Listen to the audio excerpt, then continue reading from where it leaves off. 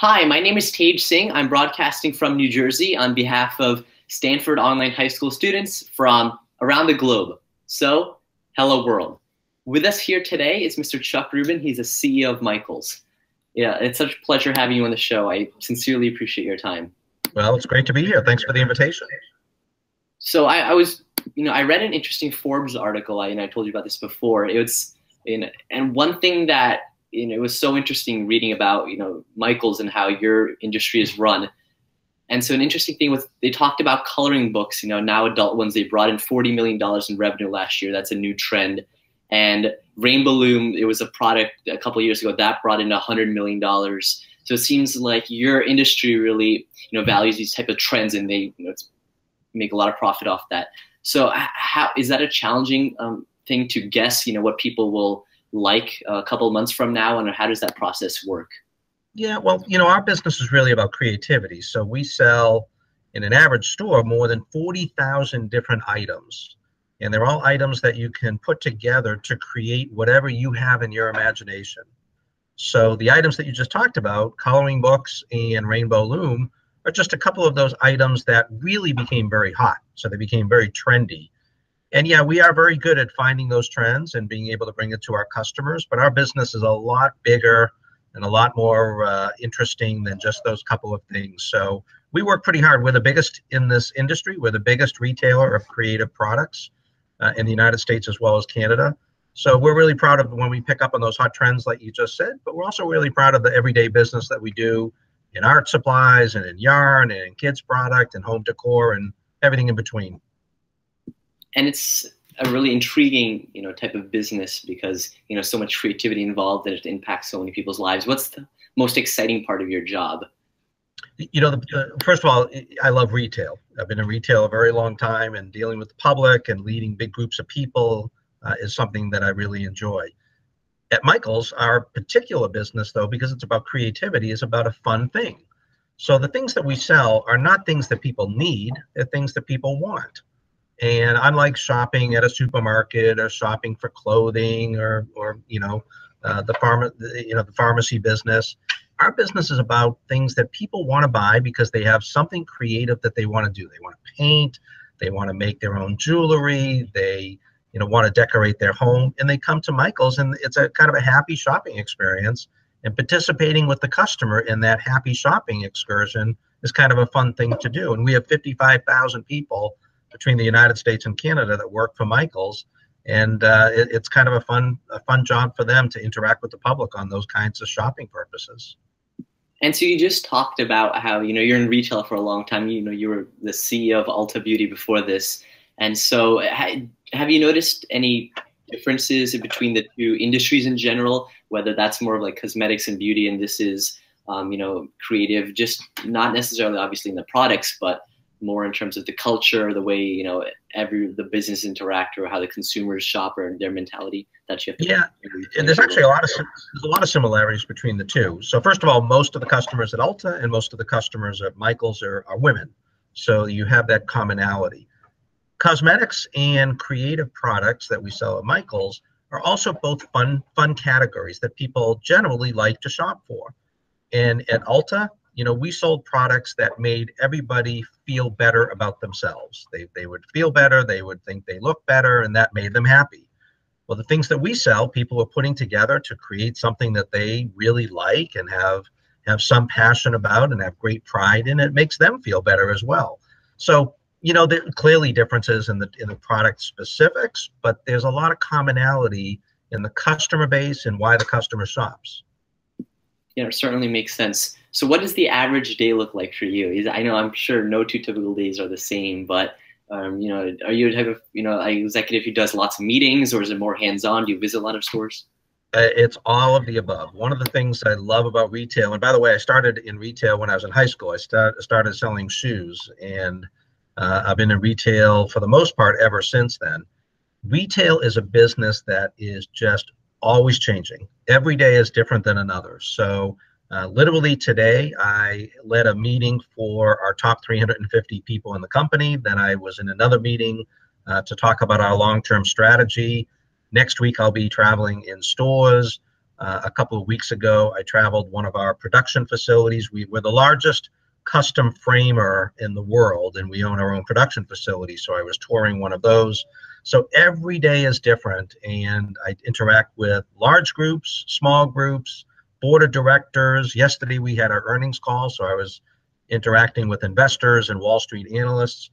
And that's what makes retail so much fun. And that's why I'm a big advocate for young people like yourself who are looking for something different. And not just an office job or a desk job, but something that you can have so many different jobs and so many different functions and learn so many different things, and yet still work for one company, because a retailer has all those different types of functions. And for me, that's what has been really great about my career. So, you're talking about going to stores. What's that like? Do you, do you notice, do people, or employees often recognize you, or is it interesting getting that unbiased insight if they don't? Or what's the atmosphere like? Well, it's kind of funny. When I visit stores, sometimes they know I'm coming, and in that case, they don't get the CEO visiting all that frequently, so they kind of get the store all ready to go, and it looks extra special when I get there. But there are a lot of times that I go into a store unannounced and on a weekend. So my summer vacation this year was a road trip that I took with my family, a long driving trip. And on the road, when we would see a Michael's off of the highway, we would quite often pop into the Michael's. So I popped in a t-shirt and shorts, a baseball cap, unshaven, with my kids and my wife. And they didn't, the store didn't know that I was coming. They never knew that I was there, but I would walk through the store to get a sense of how we were presenting our product and the kind of service our team was providing. So I do them both. I do them announced and I do them unannounced, because at the end of the day, my job is just as focused on providing a good customer experience as that person that works on the sales floor in a store or a cashier in a store. So it's important that I see what's happening. Yeah, it's certainly like an episode of Undercover Boss. I love that TV show. You can watch it. Right. So, I've seen the show. They've asked me to be on it. I have not done it. Why didn't you be on it? It seems like a cool type of thing, right? And it's also, Yeah, it's a cool kind of thing, but I spend my time in stores doing the real thing, and that's a little show busy for me. So I haven't decided to do that, but it's maybe someday. Yeah, and it certainly paid off. I've read in the article that you were in the stores, and you now, since Michael's has such an emphasis on actually brick and mortar rather than online, there's been lots of changes to our store which are bringing tons of customers. Like they were talking about red signs, bigger signs to direct customers to the areas more often. So the efforts you put into the stores are certainly paying off. Our business is mostly store based, but we do have a nice online business that's growing very quickly. But the nature of what we sell makes this more friendly to a brick and mortar, an actual physical store. So we've done a lot of work. Our team's done a really good job of improving the shopping environment for our customer. We still have more work to do, but I'm very proud of what we've accomplished. Certainly. So moving on to our high school segment, because that's where most of our audience is. What was your high school experience like? Do you remember anything particular that still impacts you today, or any lessons or any teachers that you remember? Well, I'm not that old. I still remember my high school days. So and I have one. My son is in high school now, and I have a daughter that's in middle school. So I'm reliving a little bit of it through them. My high school days were just different than they are today. There wasn't the digital age. There was nothing like what we're doing today. It had some pluses to what kids go through today, and had some minuses. For me, I was a pretty studious kid and worked pretty hard and played sports, but I didn't socialize as much, and I think I took my studies more seriously at the time than as I look back, I wish I had enjoyed a few things a bit more. So suppose you had, let's say, 10 extra hours a week to spend as a high schooler. Is there anything in particular you would have done, like join this particular club, or spend more time on one activity?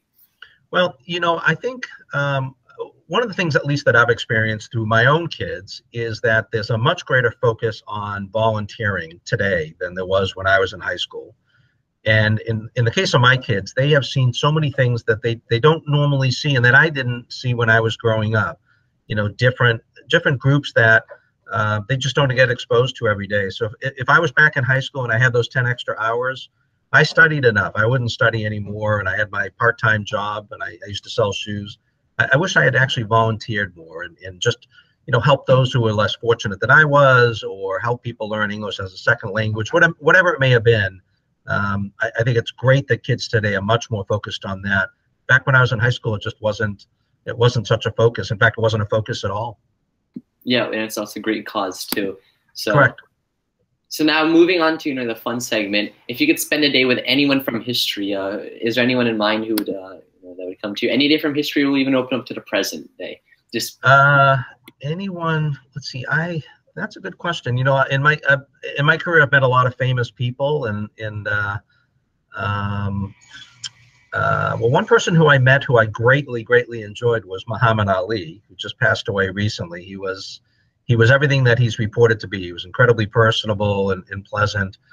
I think, some of the presidents, I'm from Boston originally, so having met, if I could go back and meet JFK, I think that would be quite an experience. I think I'd probably leave it at that. Probably JFK right now. So now moving away from a particular person to an event, is there any event you wish you could have been involved in or just witnessed that comes to mind? Wow. I mean, there have been some monumental events. When the wall came down in Europe, back in Ronald Reagan's era, I guess it was, I still remember watching that. That would have been an incredible experience to witness. Obviously I'm old, but I wasn't alive during World War II. There were such traumatic events then of both victory and terrible events that happened. Watching that would have been something.